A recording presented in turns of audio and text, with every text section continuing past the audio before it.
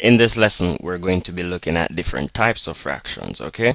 Now, the first type of fraction that I would like you to know is the proper fraction. And the proper fraction can also be described as a vulgar fraction.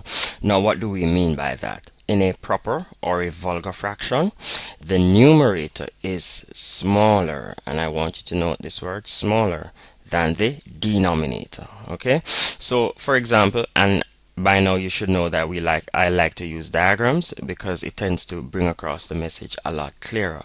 Okay, so now I could ask you to represent on this fraction in a proper fraction how many parts are in the whole. 1, 2, 3, 4, 5, 6, 7, 8. So since we have 8 parts in the whole, we have to put an 8 in the denominator.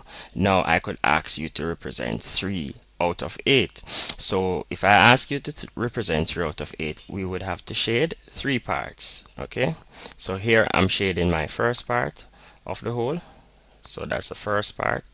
Then I'm going to shade another part of the whole, so that's the second part.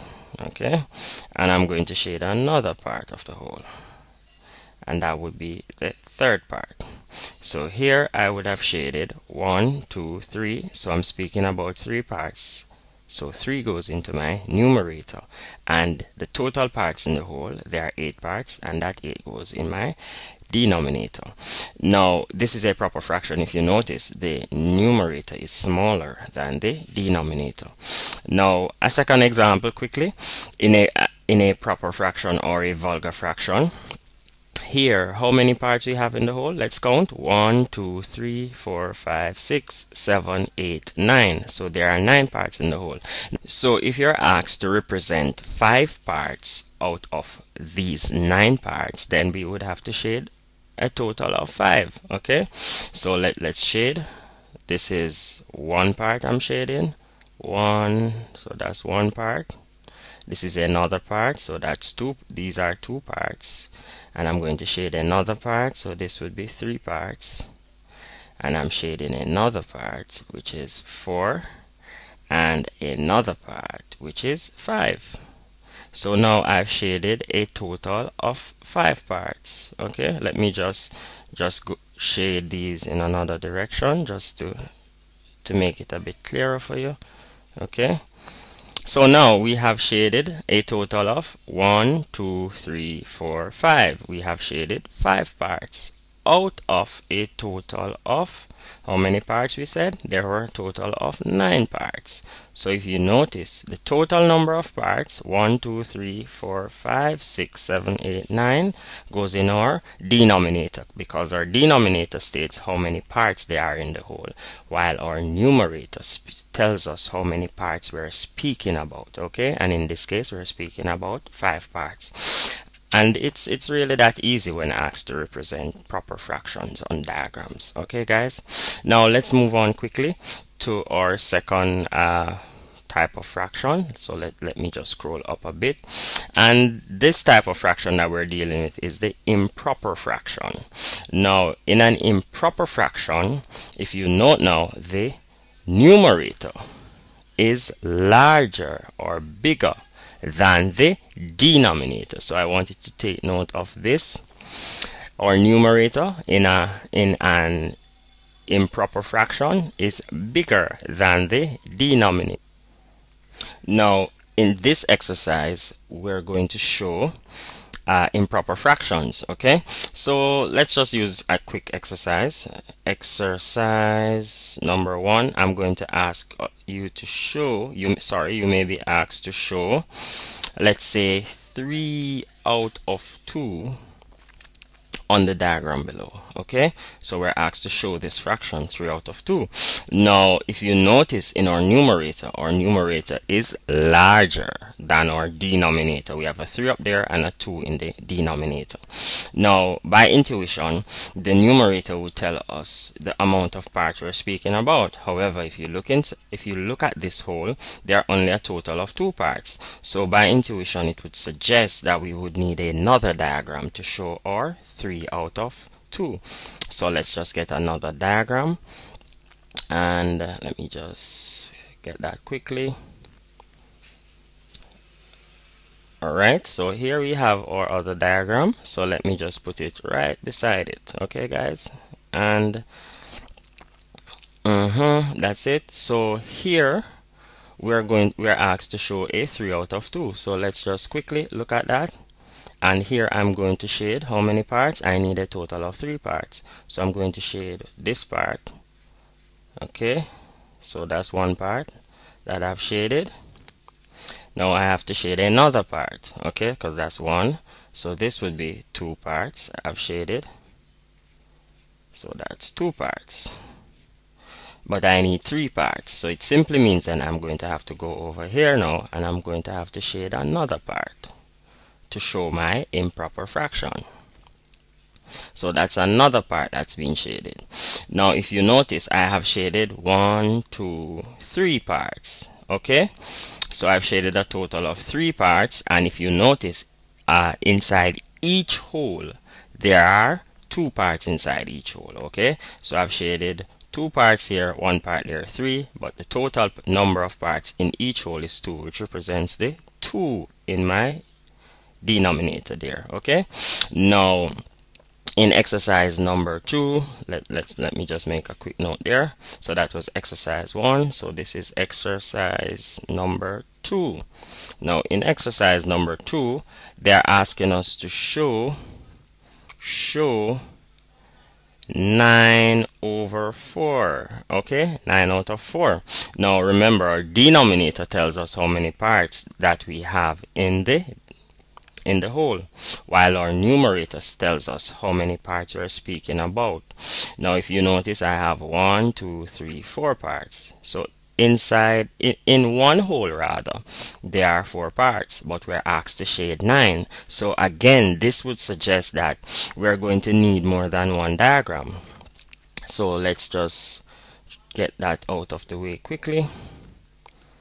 So I would have to get another diagram to show my so let me just copy that and paste, and here now I would have another diagram. But if you notice, inside these 2 diagrams I would have a total of 8 parts, but they're asking us to shade 9, so we would need again another diagram. So I would have to get another diagram. So you're going to count with me now. We have gotten our 3 diagrams, and in each diagram the total number of parts are 4.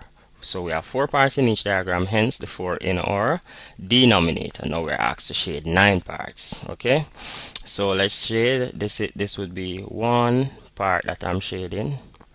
This is a second part, so that's 2. This would be 3 parts.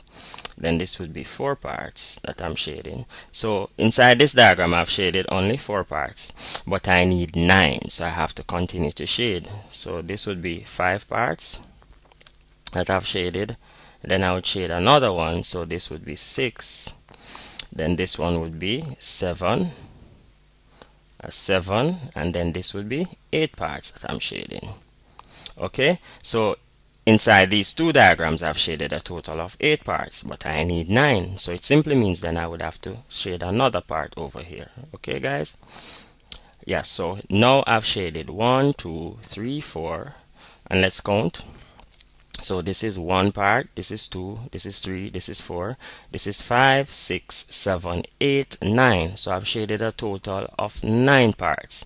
And if you look carefully, the 4 means that in each hole, okay, each hole is divided into 4 equal parts. So that's what the denominator tells us, how many parts the whole is divided into. Okay, and really it's that easy. Okay, now that's the second type of fraction that I would like you to be comfortable with, which is our improper fraction. Now the third basic type of fractions that we do have is called mixed numbers. Okay, sometimes students get a bit confused by saying mixed fractions, but we don't have such thing as mixed fractions. Okay, they are called mixed numbers, and as it states, a mixed number is really, it's a combination of a whole number and a improper fraction. Now it's very important because when explaining mixed numbers, I would like for our candidates now to make a connection with the improper fraction and mixed numbers, okay? Because if you note here, I have made a critical note that when an improper fraction is simplified, it will result in a mixed number. And let's show you what I'm speaking about. And I'll use an example from our previous exercise. Now, here we shaded 3 out of 2 on our diagrams here. Now I could simplify this diagram into a mixed numbers, okay? So let me just take a copy of this and let me show you what we're speaking about very quickly. This a bit. Let me just borrow this from here, okay? And again, I'm going to borrow this, okay, just to show you a relationship between our improper fractions and our mixed numbers. Now basically, if you remember carefully what we had shaded a total of 3 out of 2. So we shaded 3 out of 2 up here, okay? But what I'm saying, 3 out of 2 is the same as a mixed number. If you notice, inside this diagram had 2 parts and we shaded 1, 2, okay? The total parts out of this whole. So here we can say we have shaded one entire whole. So that's one whole that we have shaded. And down here we have shaded how many parts out of this whole? There are a total of 2 parts inside this whole. So I would have shaded 1 part out of 2 parts, and that would be our mixed number, okay? It's that simple. So when an improper fraction is simplified, it will result in a mixed number. And also, if you notice, we had shaded 9 out of 4 parts, and if you look inside on this diagram carefully, you would have noted that 9 out of 4, that's what we have shaded here, and that would be equal to, there are how many parts inside each whole? 1, 2, 3, 4 parts. And if you note, we have shaded this entire whole. So this is one whole. This is a second whole that we have shaded. So we had shaded a total of 2 parts, 2 holes rather. And inside the third hole, we would have shaded 1 out of 4 parts. So we say then that we had shaded 1/4. Okay, and those are our answers.